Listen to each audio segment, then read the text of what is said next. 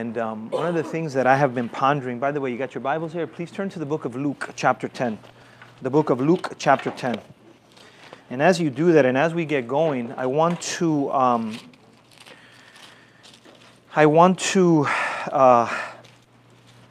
remind you that, because oftentimes we think that we are just trophies in God's trophy case.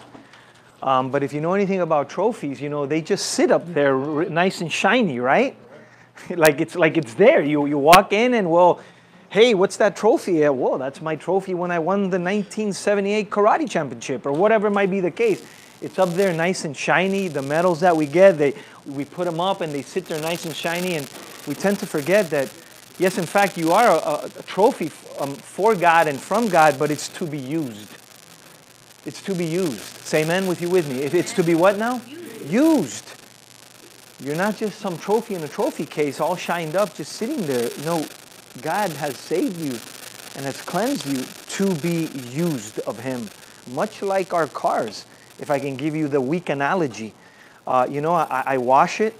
Anybody that knows me, I like my car clean, especially inside. I'll change the oil. I'll rotate the tires. But guess why I do that? Not for it to sit there in my driveway. I do that so as to use it. So as to use it. So as to get function out of it. And I think that oftentimes we tend to forget that God saved us to have a relationship with Him. No doubt, first and foremost, but there's more to it than that. And we're here, and He wants to use you. And He wants to use you. And so we rejoice for Sue. And I rejoice that we are able to be a part of that. You're able to be a part of that through our support of her financially, and most of all, listen, through our support of her through prayer. Amen? Through what now? Prayer. Through prayer. So please, I always ask you, a lot of times before we leave, I'll tell you, pick a person. Don't tell them and pray for them. Well, here, I'm going to tell you right now, okay? This week, I want you to pick Sue, okay? And I want you to pick Soramania. And this week, collectively and individually, we will be praying for her. Amen, family? Amen. So, who are you picking? Sue. Usually I tell you, don't tell me who you pick. Pick it on your own. But today, I'm letting you know, you pick her. And make sure you pick up whatever you need to pick up back there when it comes to the newsletter and the like. So that way, your heart, by the Lord and from the Lord, can be knit to the great work that's going on there. Who knows? Once we get over there, once that trumpet sounds and we're there in the presence of the Lord, what great work we're going to see was actually done there. The stuff that we can't even see today with our eyes. Amen, family? Amen. Lives that are saved, souls that were saved. Who knows if one of those girls, instead of having an abortion, is having a young boy, and that young boy or young girl is going to be, if the Lord tarries, is going to be the one that comes up with the invention for the cure for cancer, for AIDS. Seriously, that's how intense and deep the reality of all this is. Amen, family? Amen. Got your Bibles there? Let's jump in to the Luke chapter 10, Lucas capítulo 10. And even as I said that in Spanish, forgive me, I'm all over the place today. I think it's the coffee. The enormous amount of coffee that I've had. I want you to pray that which I laid the groundwork for you on Wednesday night, so I want to remind you, please pray. The Lord has stirred our hearts, we believe, to start a Spanish translation ministry. So please pray for that. The first step in that is that the Lord would raise up servants. So please pray for that. Continue and pray. Again, I laid the groundwork for you on Wednesday night, but what I need you to do now is pray. The Lord has stirred my heart with a lot of Spanish speakers that we have come in contact with that want to attend, and we want them to hear the word that's being taught in English in Spanish. Amen, family? Right? And we just sense in our hearts that very well might be the case. No big deal. Where God guides, God provides. But pray for that. And maybe even as I speak right now, you might be one of those that the Lord is calling to translate. I don't know. Only you would know that. So please pray for that. Very important. Well, got your Bibles there? Luke chapter 10, Lucas capítulo 10. We're going to continue the story here with our Lord, functioning and dealing with these individuals. I remind you that his ministry, first and foremost, is to the 11 apostles and then the disciples that are there with him. He's laying the groundwork for them. Yes, he goes out and he teaches the masses, but really he's pouring into these individuals because very soon he's going to depart. And they're going to be the ones that are going to take the mantle. They're going to be the ones that are going to pull the cart in sharing God's love for the people.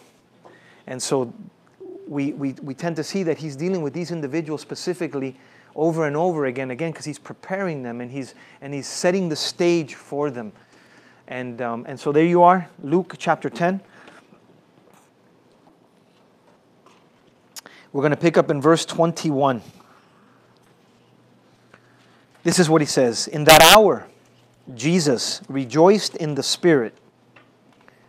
Where did he rejoice? Tell me again, where did he rejoice?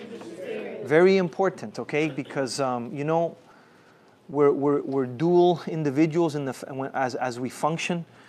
Sometimes we are happy in the flesh, and sometimes there's a joy that comes from within, and that's the rejoicing in the Spirit, if you will. I don't know if you've ever experienced that.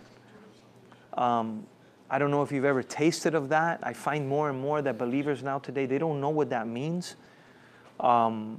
Because, we're living in such a time and such an age that we really don't give too much. We're saved and we love God because God loves us, but we really don't give too much attention to the things of God, in the sense that very few of us, if the truth be told, and I'm in that boat if I don't watch myself, very few of us know what it is just to sit and spend time with the Lord. Very few of us know what it is to sit and just read a chapter of the Bible. The written page is almost non-existent nowadays. Nobody knows what it is to sit and read the Bible with a pad next to them and just write a thought that God might have given them for the day or given her for the day. We just don't know what that is anymore. Now, I'm not saying you. No, I don't know if it's you or if it's not. I just know that the more that I deal with believers, I understand and I realize, it's a very shallow and surface-like relationship. That, again, might not be you. I don't know. I know that if I don't watch myself and if I don't diligently persevere in saying, no, I am going to read today with a pad and a pencil, I won't do it. And people are so involved with life and work, which of course we have to. We're more interested in the, half-hour sitcom, and we're more interested in the 4 hour of watching television than we are than opening this up and sitting for half an hour, even 10, 15 minutes with a pad. And again, your salvation is not at risk because you don't do that. But again, what I say to you is that I've come to realize that very few people actually do this anymore in this day and age in 2018. It's shocking to me that, it's just not a priority for us. And therefore we're missing out on what the old, on those that came before us, on the heritage that we're allowed, that we're given to have this incredible deep relationship with God. We don't know what that is anymore. Again, we're saved, we're here, we're singing. No ifs, ands, or buts about that. Nobody's questioning that. Praise God. But we just don't know what that is anymore, just to stay quiet, to be quiet before the Lord. And so I want to remind you and encourage you. Think about that this week. Think about doing that. Think about setting 10 minutes and reading the proverb with a pad next to you, with a pencil, and writing whatever thought He might give you as you read. He wants to speak to you. Jeremiah chapter 33, verse 3, call to me and I will answer, and I will show you great and mighty things which you don't know, He says. Jeremiah 33:3. So my encouragement to you is, let's get back to that. If somehow you have let that go by the wayside, hey, get back to it this week. What an opportunity. Yes, I know we work and we're tired, and listen, there's time. There's time in the day. We have time for everything else.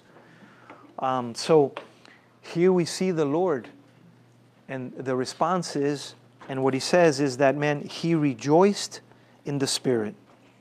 Look at that, verse 21. In that hour, Jesus rejoiced in the Spirit and said, I thank you, Father, Lord of heaven and earth, that you have hidden these things from the wise and prudent and revealed them to babes. Even so, Father, for it seemed good in your sight. Verse 22, all things. How many things? All. You know what all means in the Greek, right? All. Exactly. All means all. All things have been delivered to me, Jesus proclaims, by my Father. And no one knows who the Son is except the Father, and who the Father is except the Son, and the one to whom the Son wills to reveal him. So he says, hey, no one knows the Father except the Son. No one knows the Son except the Father. And no one's going to know this unless the Father decides to reveal who the Son is. And if you've seen the Son, the Bible says that you've seen the Father. Amen? So the Lord, Jesus Christ, He divested Himself of all the glory, decided to put on this earth suit to walk amongst those that He wanted to save. Period. Look at verse 24, verse 23. Then He turned to His disciples and said privately, notice I told you He's dealing with them, blessed are the eyes which see the things that you see.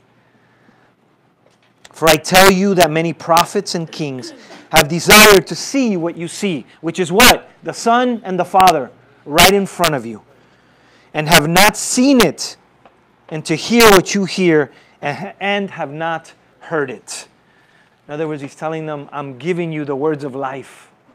Men have given their lives to hear and to see what you are seeing and what you're hearing right here and right now. So what a privileged bunch they are. And listen, can I take it a step further? What a privileged bunch we are. That God, who is rich in mercy and rich in grace, has decided to look upon you and say, I'm sharing me with you. Period. I love that. Notice verse 25. And behold, a certain lawyer. Nothing wrong with lawyers, by the way. Amen? We have a couple of lawyers in this church, as a matter of fact. Yes, but so just so you know that these were debaters of the law, if the truth be told. But anyway, so here we go. And behold, a certain lawyer stood up and tested him, meaning Jesus, saying, Teacher, what shall I do to inherit eternal life? Jesus said to him, what is written in the law? What is your reading of it? Verse 27, so he, the lawyer, answered and said, you shall love the Lord God with all your heart, with all your soul, with all your strength, and with all your mind, and your neighbor as yourself. Verse 28, and he, Jesus, said to him, the lawyer, hey, you've answered rightly. Do this, and you will live. Your attention, please. Oh, yeah. That is a way to gain eternal life. The only problem was that, and the only problem is, it was back then and it is today, that no one can fulfill that. No one can fulfill the law. No one can love the Lord with all their heart, soul, and mind. Look in the mirror. Do you? You know the answer to that. I'll look in the mirror. Do I? No, I don't know the answer to that. So immediately I have failed. And so the Lord, speaking to this lawyer, said, hey, it's real simple, man. Follow the law. If you do that, you are going to live, i.e. eternal life. Because in fact, that is the way to gain eternal life. But you and I know that no mortal man can actually achieve that. And in fact, this is what Jesus was making very clear. See, because soon and very soon, He, our Lord, the only one that did fulfill the law in its totality, hung on the cross for you and I. You know the gospel message. There is a righteous standard that God has set. You and I can't meet it. Therefore, there is a penalty to pay for us breaking the law. God knows. He knew, He knows that you and I can never, number one, keep the law, that we are guilty, and number two, ever be able to pay enough to pay for that price of breaking the law. And so He sent His Son to die on the cross for us. And here Jesus is telling the lawyer this. Something that the lawyer knew, by the way, for in fact he was a debater of the law. So he knew the law back and forth. And so the Lord's like, well, tell me, what do you think? How do you read the law? The lawyer speaks to him and tells him exactly that.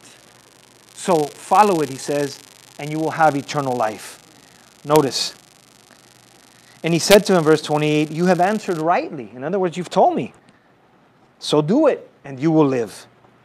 And the lawyer, notice verse 29, but he, the lawyer, wanting to justify himself, I guess trying to be a smart aleck, maybe showing off, I don't know, said to Jesus, well then, who is my neighbor? Now, your attention please, notice that two things were said by the lawyer. What's the law say? Jesus said to him, well, to love the Lord God with all your heart, soul, and mind, and to love your neighbor as yourself. Right? And so then the lawyer says, okay, well, who's my neighbor?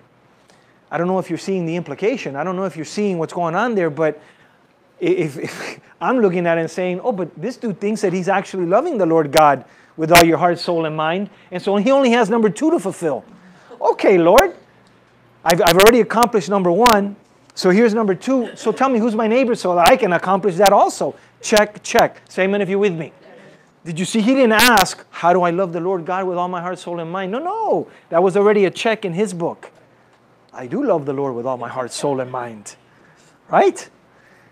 So tell me, who's my neighbor so that I can fulfill that one also?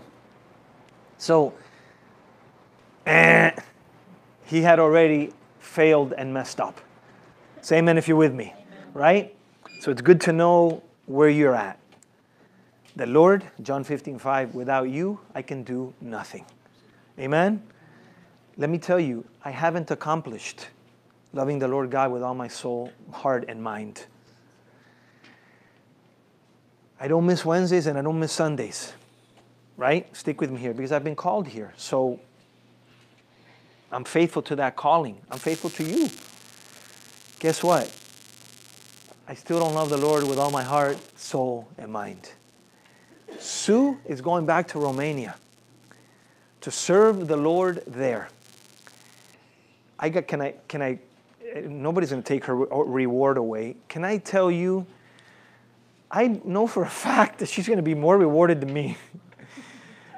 Because I struggle driving, 6 miles to get here sometimes. She's going to Romania, man. But can I tell you, she has not accomplished loving the Lord, her God, with all her soul, heart, and mind. Impossible. We've all missed the mark. Say amen if you're with me. It's good to understand that. I joke around and I always tell you, I'm one of the smartest guys in the world. You want to know why? Because I know I'm not. Did you get that? Did you get that? Right? Again, I say that jokingly, but it's kind of true. I'm one of the smartest guys in the world because I know that I'm not. And that already just gets me up here. See,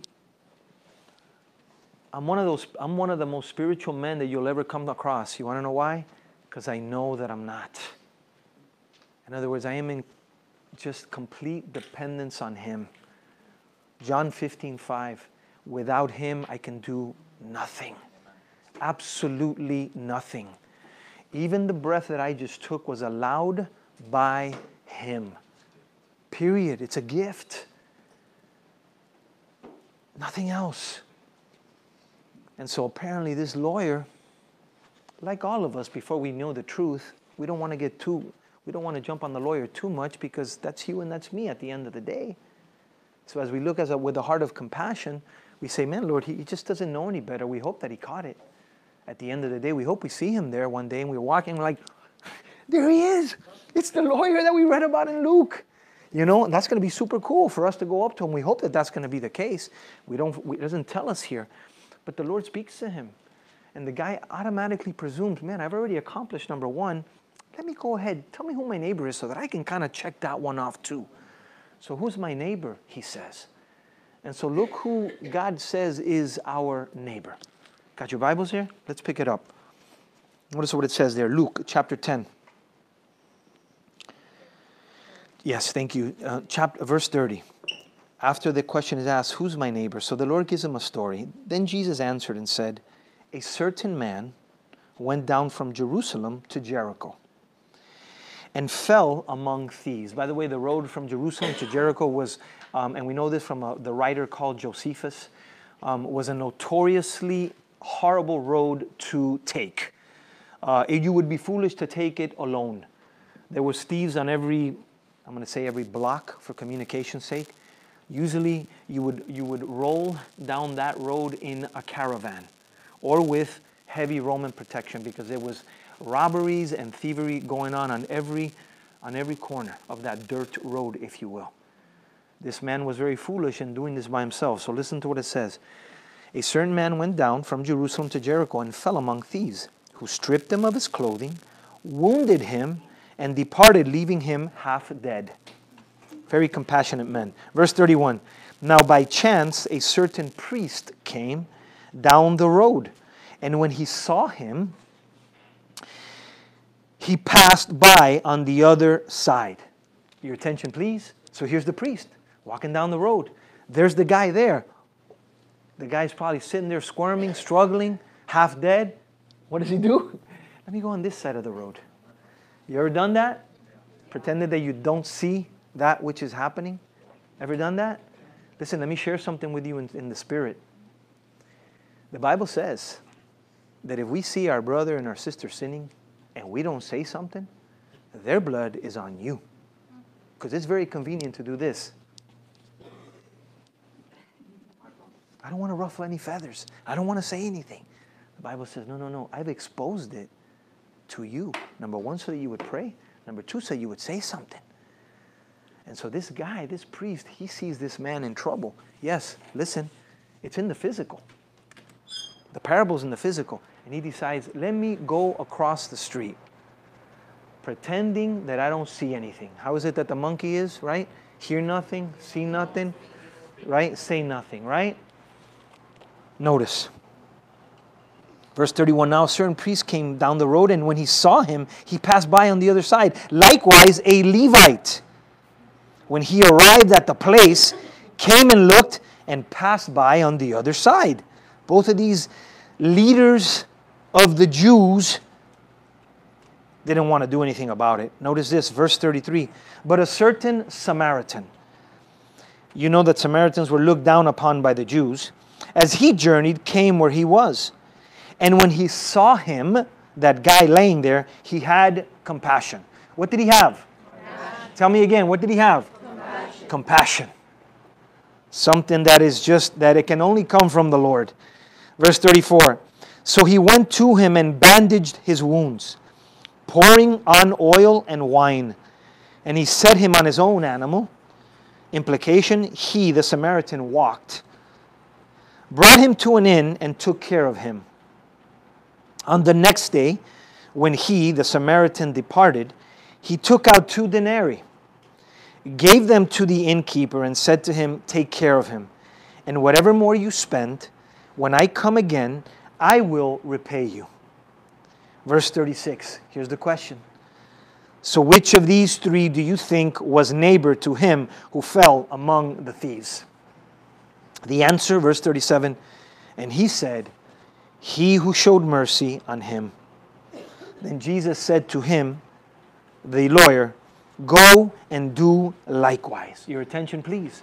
So I want to show you. We just read it.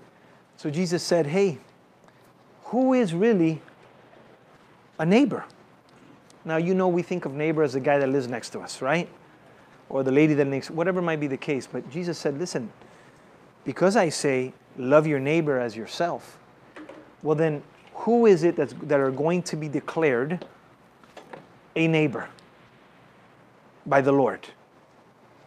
Is it you? Are you the neighbor?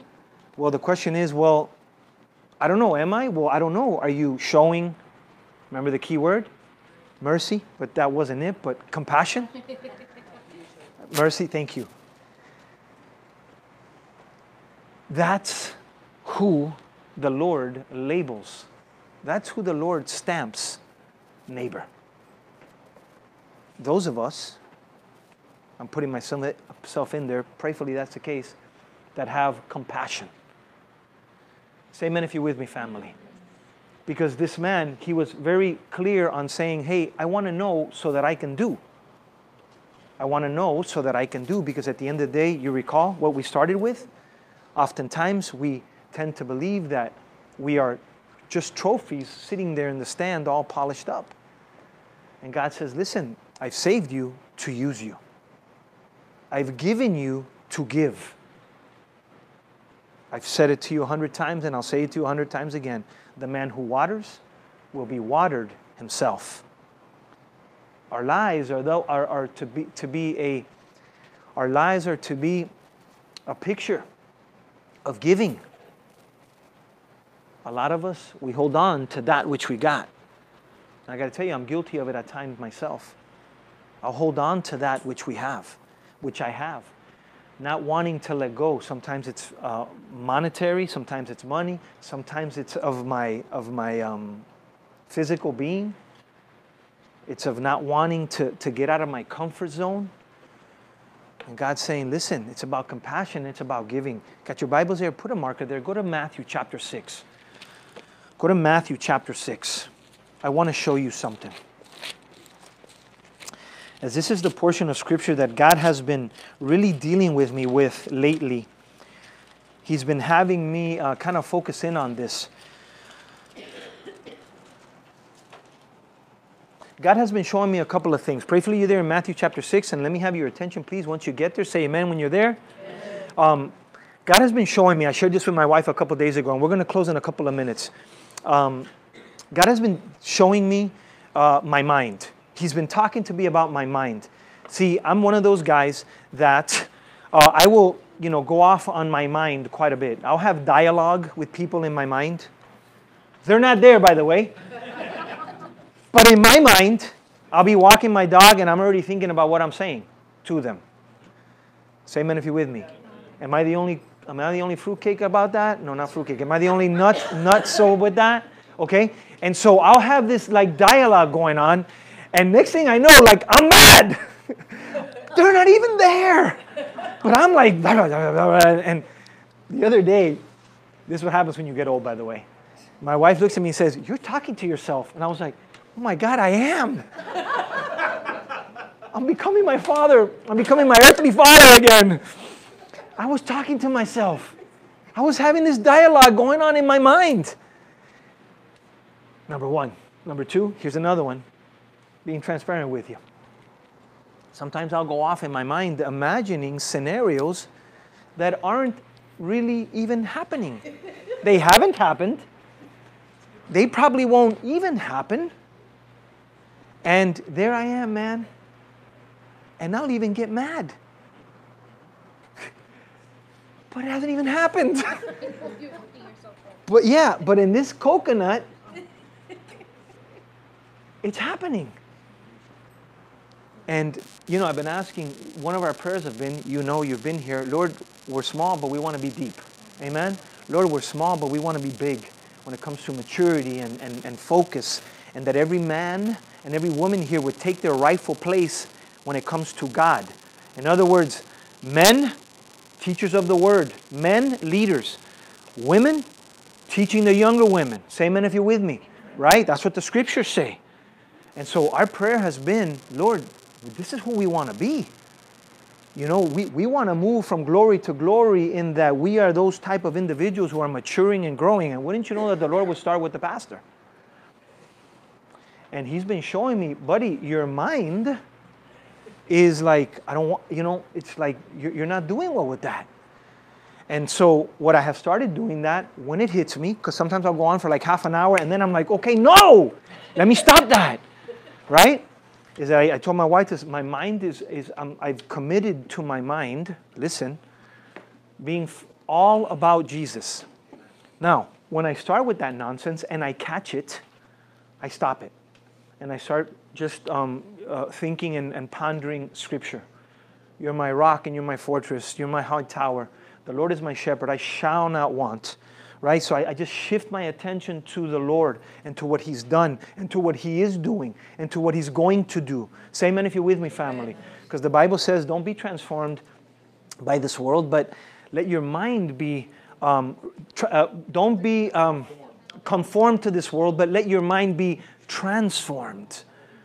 And wouldn't you know that it's taken me this long, but I'm finally beginning the walk in getting this mind, all this junk away and focusing strictly on the Lord. I don't speak to you ever from a point of perfection. I'm speaking to you from progression. Say amen if you're with me. Amen. Right? So I'm progressing. And so the Lord's been showing me, look, you're a lot of times focused on that which is going to happen, and you don't even know if it's going to or not, and you're not focusing on me. Right? Yes. God wants me to focus on right here and right now. God wants me to do, not to vacillate on what might be. God wants me to what? Do. Right here, right now. This is what God wants me to do. Period. He doesn't want me vacillating on the future because I don't know what's going to be, what the case is going to be. So let me share Matthew 6 with you. You got your Bibles there? Look at verse 25. Listen to what he says. Matthew chapter 6, verse 25. Therefore I say to you, the Lord speaking, do not worry about your life. Well, what do you mean, Lord?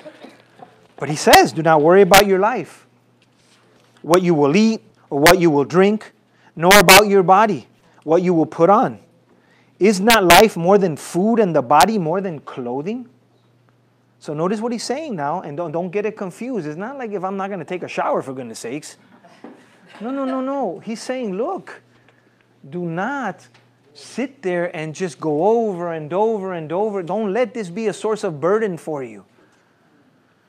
Verse 26, look at the birds of the air, for they neither sow nor reap nor gather into barns, yet your heavenly Father feeds them. Are you not more valuable than they? Which of you by worrying can add 1 cubit to his stature? You can't. So why do you worry about clothing? Consider the lilies of the field, how they grow. They neither toil nor spin. And yet I say to you that even Solomon in all his glory was not arrayed like one of these. Verse 30. Now if God so clothes the grass of the field, which today is and tomorrow is thrown into the oven, will he not much more clothe you, O you of little faith? Verse 31. Therefore do not worry, he says, saying, what shall we eat, or what shall we drink, or what shall we wear? Verse 32, for all these things the Gentiles seek, for your heavenly Father knows that you need all these things. Your attention, please, before we close. Listen, he wants you to do. What does he want you to do? Do. Not think, not vacillate. He wants you to do. What am I to do? What are you to do? Here it is. Verse 33. But seek first the kingdom of God and his righteousness, and all these things shall be added to you. What are you to seek first? What are you to do? Seek first what? The kingdom of God and his righteousness. I know so many people, well, including myself, sometimes we don't seek God. Sometimes we're interested. We will, let's let it be. Verse 33. I don't want to get in trouble. Verse 34. Verse 34, therefore do not worry about tomorrow, for tomorrow will worry about its own things. Sufficient for the day is its own trouble. Go back to Luke. And so God says to us, what I want you to do is to seek me and my righteousness. And everything else shall be added unto you. I don't need to worry about anything else. What I need to do is do him. Amen. To follow him. To do him, and he's going to add everything else. And so again, maybe this word is for you today. Maybe it's not just for me, for some of the minds that have become such a playground, if you will, for the enemy. He has a field day with us. He has us worry about things, and we become unfaithful to the Lord because we worry about the fact that he's not going to provide. We become unfaithful to the Lord because of the fact that I'm worried that fill in the blank. And the Lord says, man, if you just do what I ask you to do, which is seek me and my kingdom, my righteousness, I'm going to take care of everything. You're not going to be in need of anything. I'm going to handle it all. Let's close up shop. Luke chapter 10, verse 38. Now it happened, as they went, and he entered a certain village, and a certain woman named Martha welcomed him into her house. And she had a sister called Mary, who also sat at Jesus' feet and heard his word. I remind you that this is Martha, Mary, and brother Lazarus. Notice verse 40. But Martha was distracted with much serving. And she approached him and said, Lord, do you not care that my sister has left me to serve alone? Therefore tell her to help me. Can you say tattletale? Right? This is what she's doing. Lord, I'm doing all the work. And it's for you, by the way, Lord. And nobody's helping me, Lord. And look at my sister. She's not helping me. Go tell her something, Lord. Tell her something. Tell her to help me, Lord. After all, Lord, this is for you. Right? I love this. Look at Jesus answered. But Jesus answered and said to her, Martha, Martha.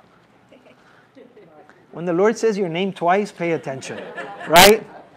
Martha, Martha. Come on now. Seriously? Martha, Martha. You are worried and troubled about many things. You remember Matthew chapter 6? Remember Matthew chapter 6? Stop worrying. Stop letting your mind go buck wild. I want you to focus on me. Verse 42. One thing is needed, and Mary has chosen that good part, which will not be taken away from her. You remember what Mary was doing, right? She was sitting at Jesus' feet. Oh, I don't doubt that Mary did laundry. I don't doubt that Mary watched the dolphins. It's okay. No worries there. But she did what she needed to do first and foremost.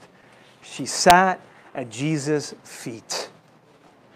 Family, as we close, I want to remind you, time is short. It's time for us to take our rightful place that God has set up for us. Period. We can't be vacillating anymore. We can't be just wandering in the dark anymore with our hands up and our eyes closed. God has a plan and a purpose for our lives.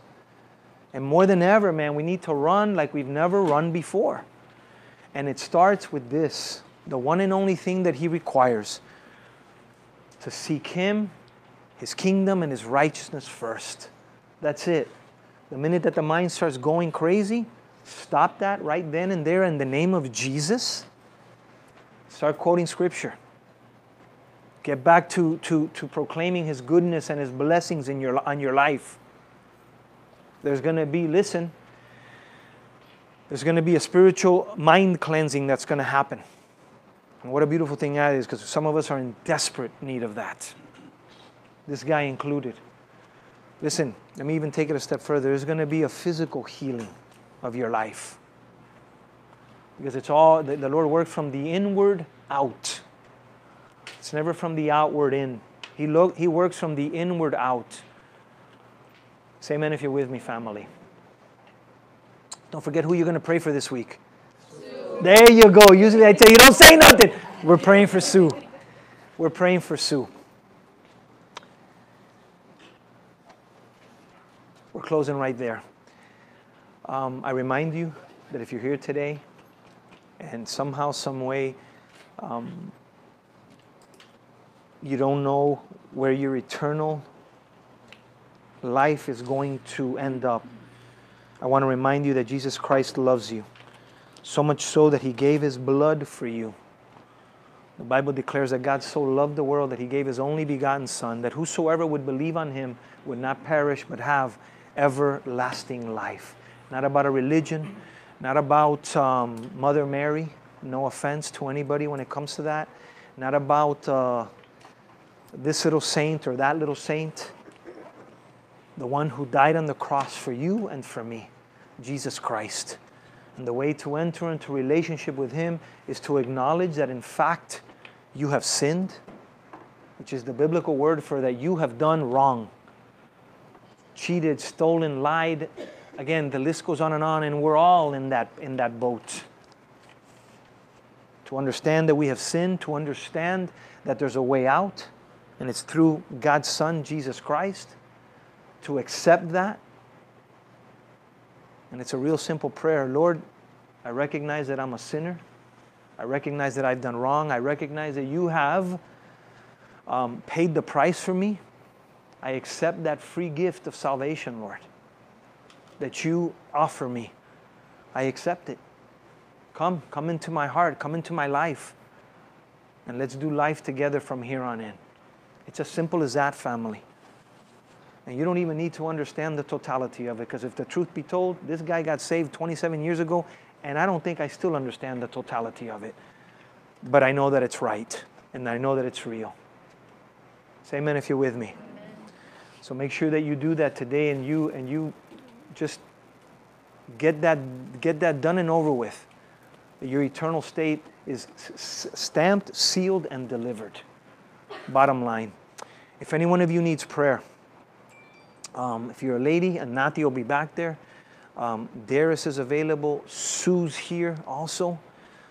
Christy. If any one of you needs prayer, you're a lady, come please. Let's pray together. If you're a male and you need prayer, I'll be here.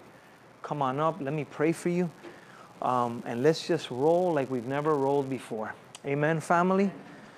Let's have a point of contact and let's pray. Lord, we thank you again for this beautiful day. We thank you that your word is true, Lord. We stand by it. We stand on it. We thank you, Lord, that we are yours. We thank you that we've been given the opportunity to love because you first loved us. And Father, we give our hearts to you today, Father. If any one of us have been slacking in any way, Lord, including myself, we turn from that and we turn to you, Lord.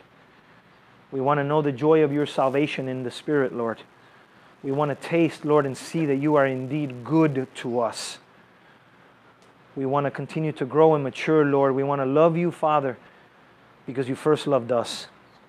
Thank you again for this time together, Lord, and we end proclaiming with our voices that which is in our hearts, that Satan has been defeated, we have been redeemed, and that Jesus Christ is Lord to the glory of the Father. All praise and all honor be to you, Lord, who reigns on high. Thank you, Father. In Jesus' name we pray. And all of God's people said, Amen. Amen and amen. Don't forget